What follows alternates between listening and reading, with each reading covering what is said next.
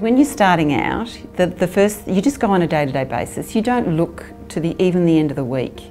If you can get through that day, that's a good day, without too much happening. So it's a gradual process of you let them go to school, you let them go, to go on a camp.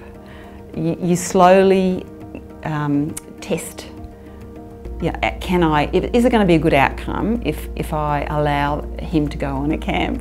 It's hard. Now I have great confidence in them, and I can go to them at any time and say, how is she progressing, or is there any problems, or if she has a problem, that's really discussed openly. It's not easy at all advocating for yourself and for your child, particularly when you're in very challenging situations. Because you're so emotionally connected to the situation, it's very hard to step out of that. And you shouldn't have to be honest, you shouldn't, but sometimes it's easier if you do.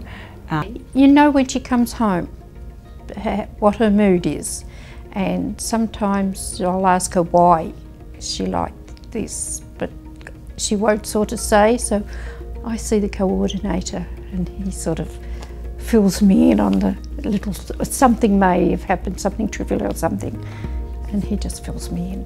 The program has open days, which I usually make sure I attend, and also I ring up now and then, just on every couple of weeks, to speak to the manager and sort of just get a report on how things are going with Alison.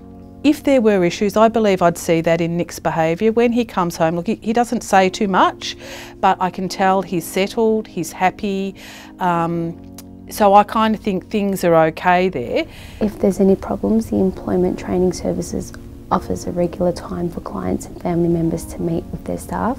I do think the staff are approachable, and I have spoke to management before, so if I had a real issue I would speak to them. But no, things are okay at the moment, but it is something to be mindful of.